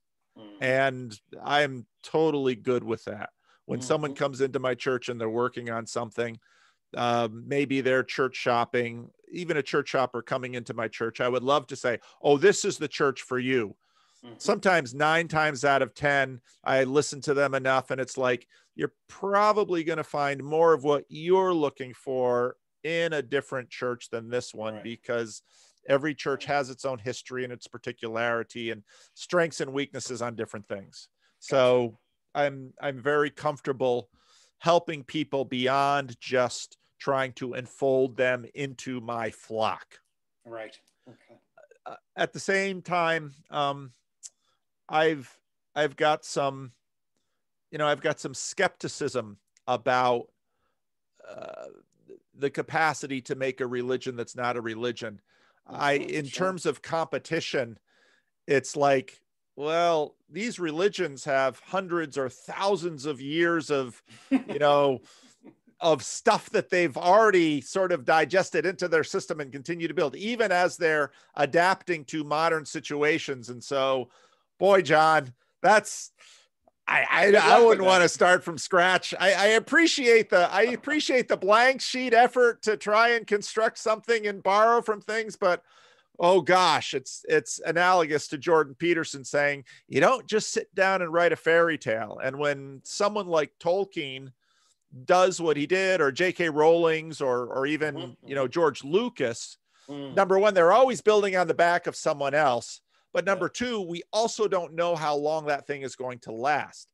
And whereas to look at someone like, say, Nassim Taleb, who makes the point that if so he's into, he's a Wall Street guy. Yeah. You know who Nassim Taleb is? Yeah. Okay. So, he says, if you really want to look for something durable, look for something really old. Now that doesn't necessarily guarantee it, but it survived all this stuff. It might survive this too. Best predictor of future is past. And but at the same time, after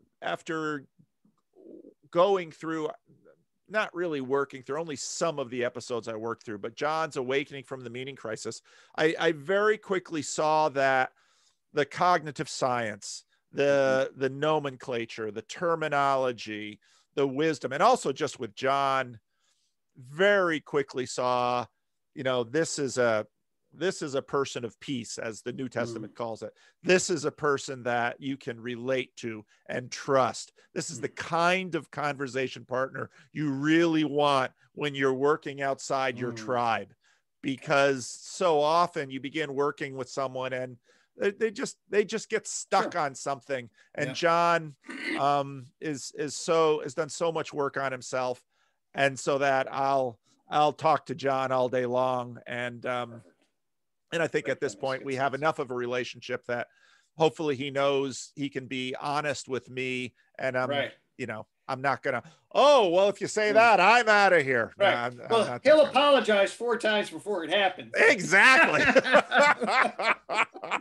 I was like, John, take a chill, brother. That's right. You're all right. Hit me harder than that, John. You're into the martial arts. I mean, what are you, hitting people with feathers? Come on, hit me. Let me know what you're really. I'm from New Jersey. I'm from the East Coast. You're a polite Canadian. Cuss at me now and then, or storm out of the room. I pastored. I remember a church meeting in the Dominican Republic. I was a missionary before that, where, overseas. And I remember a meeting that wasn't going so well for one pastor. We were meeting in his building, and he stormed out of the room, and I hear, so the church had a tin galvanized roof. I hear bang, bang. I'm like, what's going on? All the other pastors are just chilling. Like, it's like, oh, David's throwing rocks at the church. I'm like, is that normal? Oh yeah, when the meeting goes bad, he doesn't like something, he goes out and throws rocks at the church. But this is his church. Yeah, that's what he does. Okay. So, right. I'm used to, right. There's Canadians and rock throwing. So that's right. I'm used to, I'm a local church pastor. I'm used to people storming out of meetings. That's not an unusual thing. So anyway, so no, and so I also knew that a big problem of the church is its insularity. And, I might listen to some of what you say and say, there's a fair amount of code talk that's going to trigger all these people over here. The church has so much code talk, and it just doesn't know how to talk in any other way. Gotcha. And there's so much boundary policing in religious organizations, especially conservative ones, which tend to be the really robust ones, that any attempt to translate or even, I'm going to talk to these people over here. I mean, the policing, I understand the policing, because when I started my channel, some of the most frequent emails I would get from people would be, well, you shouldn't talk to that person because, okay, all right, I'm not going to make you talk to them, but I am going to talk to them, and I am going to listen to them. And I am going to, I appreciate the fact that you can lose yourself in the woods listening to other people. I get that. But I think the church needs to be less insular if it actually wants to be of some good to the world around it. And that's a deep part of the Christian mission. So that's beautiful. And well, that's where I'm at. Beautiful. No, it makes good sense. And I certainly, obviously I'm on the outside, but look into it and deeply appreciate that initiative. And certainly that's very consistent with the kind of sensibilities I'm hoping people to wake up to from a wide variety of different positions in the world, and believe that if a large number of people start adopting that frame, but it is important to me too. And I know, after I talked to Roman Catholics, a fair amount of comments were, oh, you see, the problem is institutions. And it's like, institutions are always a problem, but we don't get anything done without them. Totally. No, that's where all of the material power sits in the physical material solutions and the economic power and all of that. So that's right. That's right. No doubt. And that's one of my big fears, is I don't know how the sensibility gets molded with the infrastructure and the complexification of the institutions and where they are. I don't know, but we'll do what our little drop in the bucket. That's right. Cosmos can do. And that's exactly right. That's our little task and position in the world. Well, where can people find your stuff? Or, is there a link or anything that you'd like me to share with people in the notes here? Sure. I'll give you my email. I talk to people, so. You want me to put your email on there? Yeah, sure. All right. No, I don't mean that to sound so sinister. And actually, my experience, you know, I look at Jordan and what, you know, his status rocket. I often look at that and think, I wouldn't want that to happen to a friend. That'd be scary. And listen, I am trying to, you know, talk to lots of people and share some of my versions of reality, but at the same time, I'm not really keen on that. And so hate mail, you know, whatever, I'll probably just delete it if I get hate mail, but I don't think you'll get that. I think I think actually my experience has been, for the most part, wonderful, because I appreciate I appreciate people disagreeing with me in a productive way. I grow from that. And so my experience with YouTube and with these little communities that have sort of sprung up have been nearly universally wonderful. So great. Well, I'll send you some. How about I send you some links? Yeah, send me some links and I'll put those. And I'll probably, today is Thursday. I don't think I'll post this tomorrow. I'll probably post this Monday. So, it'll probably go out Monday. So, well, thank you, Greg. This has been a treat. I really enjoyed it. I'm glad that, you know, our lives got entangled around Jordan Peterson, and then we were actually able to connect and see your work through John. And, you know, I do appreciate this kinds of stuff as far as I'm concerned. This is very much the, you know, seeds that I hope get planted and grow around. So. All right. Well, take care. Good talking to you. Take care. Good talking to you.